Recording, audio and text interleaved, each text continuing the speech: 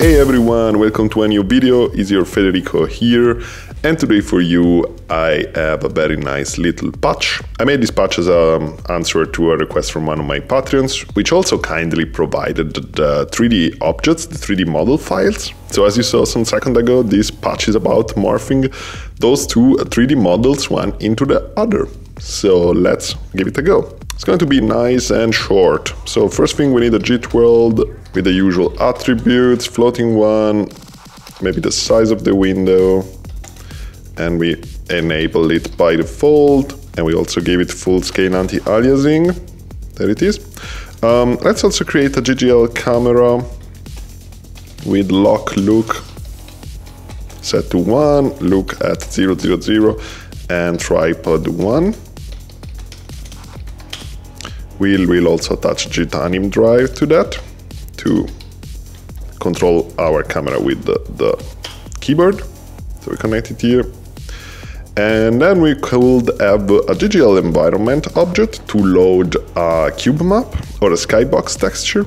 And there is a nice one inside Max. So if we go into the file browser and we look for EXR, which is the file type, there is this one called Photo Studio Loft All. I will just copy the file name because it's already in the Max search path. Pass it here. Cool. So if we now create a GGL skybox, we should see the environment map. There we go. And we can move around with the keyboards because we have the JIT anim drive. Nice. Then what we want to have is the GGL model object. I will give it the normalize one attribute, which will make the model normalize, so all its vertices will be in the -1 to 1 range. And I will give it the matrix output 2, so it will output also with the transform.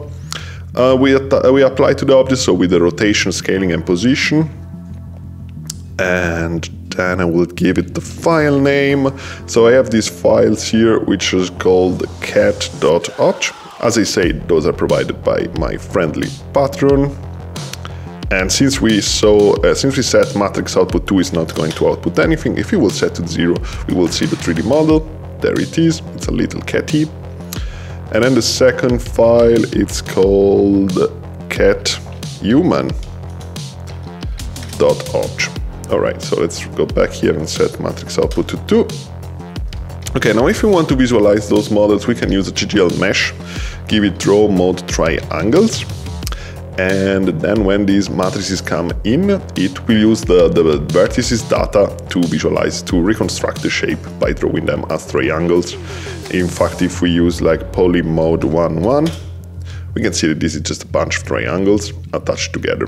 It's not a grid shape as we will have it in the GGL grid shape object, which will be drawn then with which will then be drawn with 3 grid. This is a bunch of triangles attached together.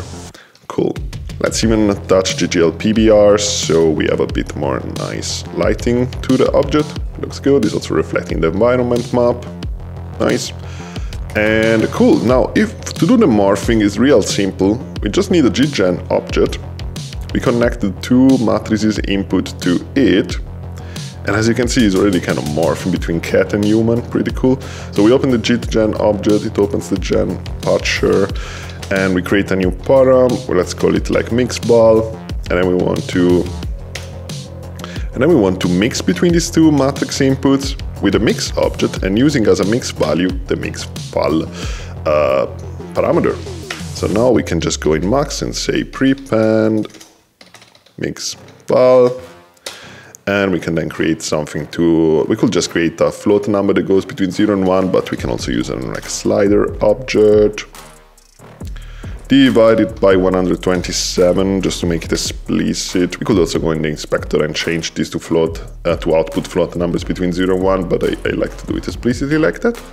And cool, we have a cat morphing into the human.